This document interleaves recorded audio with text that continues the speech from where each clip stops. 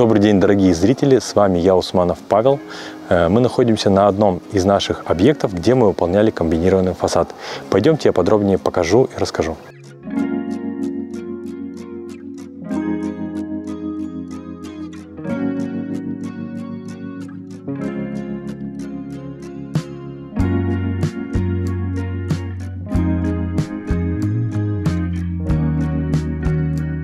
Основная часть здания выполнена по штукатурной системе фирмы Церезит. Штукатурная система – это мокрый фасад, и уложено все это на жесткую минеральную вату.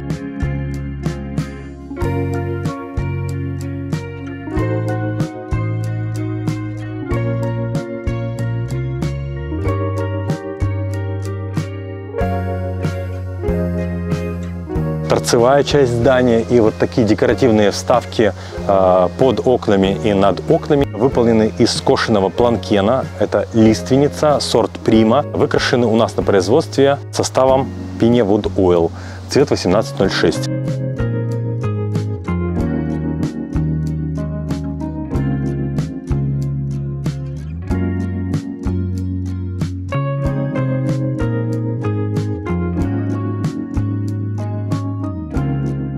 Планкен, как вы знаете, или как любая деревянная отделка, имеет такое свойство, ее может коробить лодочкой.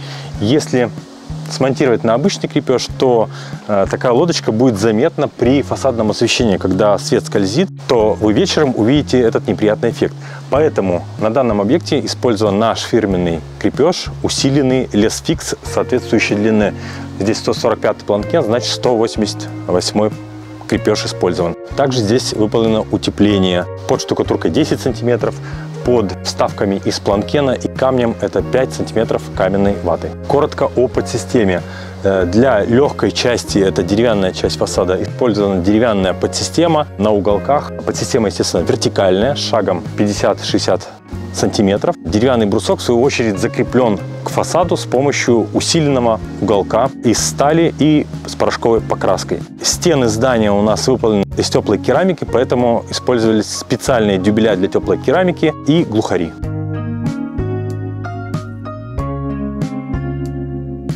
И третий великолепный материал, который использован на данном фасаде, это камень White Hills. Называется он Brand Brick. Использованы как рядовые камни, так и угловые элементы для колонн, углов и для перемычек над дверными проемами. Также использована затирка White Hills темно-серого цвета для того, чтобы закрыть швы. Камень имеет различную толщину и неровную поверхность, поэтому было принято решение выпустить его на несколько миллиметров над штукатурным фасадом и деревянными вставками. Данный участок, отделанный камнем, представляет из себя также вент-фасад. Подсистема здесь следующая. Уголки также прикручены на специальные дюбеля для теплой керамики, на глухари. Между уголками выполнено утепление. Шаг уголков по ширине соответствует ширине утеплителя. На уголки мы смонтировали Т-образный профиль, толщина стали 1,2 мм, окрашен также порошковой краской. Крепится он вертикально к стене. Сначала монтируются уголки в один уровень, в одну линию точнее, с шагом от 20 до 50 сантиметров в зависимости от веса всей конструкции. Дальше мы Т-образный профиль уже выставляем по шнурке, чтобы было ровно, и монтируем с помощью саморезов.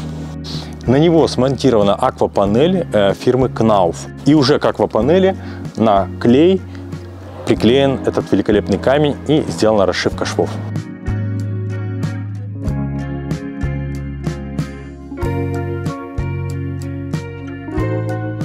Хочется обратить ваше внимание на деревянную часть нашего фасада и на его детали и элементы.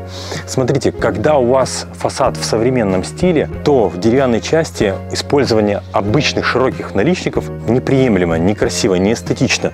И мы очень часто обходимся вот таким методом, который требует очень качественной запилки швов, обработки торцов, но тем не менее выглядит изумительно. Откос выполняется также из планкена. Видите, тут две плашки, подогнанные друг к другу аккуратно. Внутренняя плашка подпиливается по длине. Наружная плашка чуть-чуть выступает, буквально 3-5 мм. Торец ее из себя представляет как раз наличник. Для чего делается вот этот выпуск? Дело в том, что любой планкен, смонтированный даже на супер крепеж усиленный, все равно может немножечко подгибать лодочкой в ту или иную сторону. Так вот, для того, чтобы эта лодочка не была видна, не выходила за вот эту плоскость, мы эту плоскость немножечко выдвигаем на 3-5 мм. Получается вот такая аккуратненькая окантовка. Естественно, все торцы мы должны прокрасить для того, чтобы они не светились, не просвечивали, да, не отсвечивали белым. И также это делается для защиты планкена. И второй важный элемент – это оформление угла с помощью вот такой фальшбалки Г-образной. Для того, чтобы закрепить такую фальшбалку, нужна дополнительная подсистема. То есть вот здесь у нас брусок, на который крепится эта доска, и здесь делается рядом брусок. Пришивается или к стене, это возможно, а чаще всего брусок для фальшбалки пришивается к соседнему бруску, являющимся подсистемой фасада. Закрепляется такая фальшбалка вот на такие финишные саморезы-бусинки. И теперь на ваших экранах вы видите схему из нашей техкарты по правильному монтажу данного угла.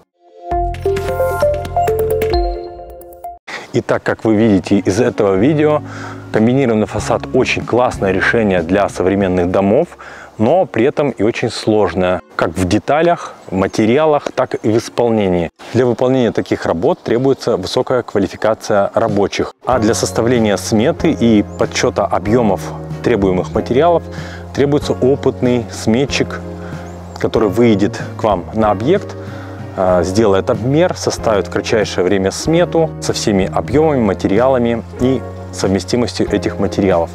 А дальше наши опытные монтажники приедут и сделают вам такой классный фасад. Поэтому обращайтесь к нам, все контакты будут в описании к этому видео.